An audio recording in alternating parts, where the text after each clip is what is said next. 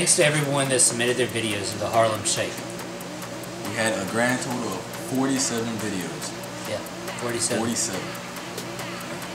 So this was a pretty hard decision to make, but we have finally come to a conclusion. And the winner is...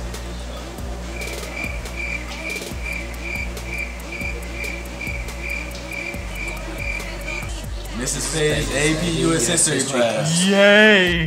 Con los terroristas.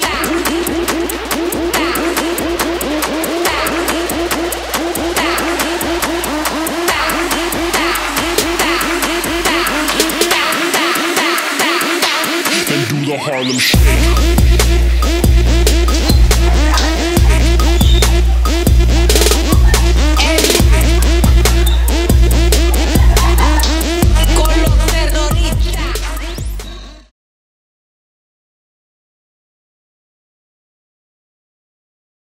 Now that you graduated, what to do next?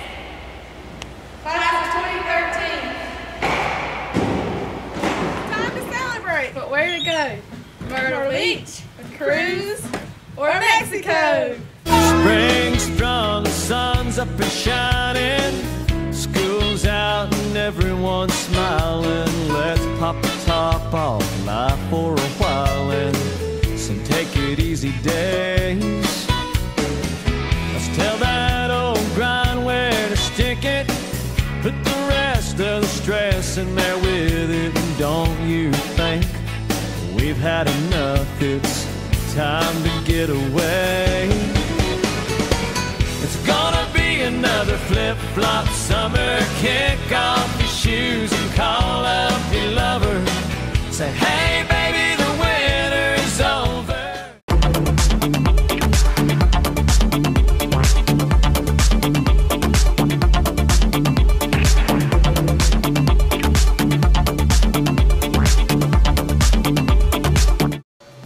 Hello and welcome to The Bottom Line. I'm Christian Hackney, and on the show I take the best and worst of the interwebs for analysis and commentary. First up on today's show, Kevin Ware's leg break. The NCAA Midwest Regional Finals pitted Duke against Louisville on March 31st, with Louisville advancing to the Final Four. However, it's not their victory that's generating so much buzz, it's the gruesome injury sustained by their guard, Kevin Ware. The injury was so gruesome that several spectators vomited at the sight, and CBS opted not to show a replay of the injury, leaving millions to flock to the internet to view it uncut. Ware jumped to block a three-pointer, breaking his tibia and shooting part of it through his shin upon impact. Several of his teammates were moved to tears, and medical personnel immediately attended to Ware. While the scene was shown live on television, CBS chose to forgo a replay of the incident, deeming it too gruesome. The bottom line, does CBS's decision to censor Ware's injury reflect on them as a network? Do we as viewers have a right to see the unedited footage? Email us your thoughts. The French electronic music duo Daft Punk is set to release a new album, Random Access Memories, on May 21st, 2013. The duo is best known for their 2000 smash hit, One More Time, and the album it appears on, Discovery. Let's take a listen. One more time, we're gonna celebrate. Oh yeah, alright, don't stop the dancing. One more time, we're gonna celebrate.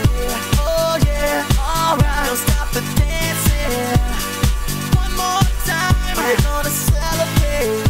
Oh yeah, alright, don't stop the dancing. One more time, we're gonna celebrate. Oh yeah. Daft Punk is a well-known act in mainstream culture, and their robot alter egos have appeared in everything from feature films to a Gap commercial. Now, 8 years after the release of their last proper studio album, Human After All, Daft Punk are finally ready to release new material with Random Access Memories. True to their nature, Daft Punk is being very secretive regarding the album, providing little more than its release date and a running time of 74 minutes. The album is already receiving raving reviews on iTunes, despite its not having been released. Let's take a listen to a clip of the new material.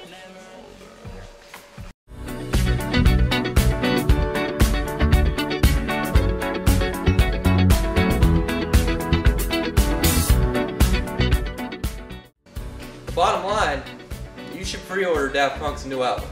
It's sure to be a hit. If you have suggestions, comments, or criticism for The Bottom Line, email us at centralfocusshow@gmail.com with the subject line, The Bottom Line. Once again, I'm Christian Hackney, and that was The Bottom Line.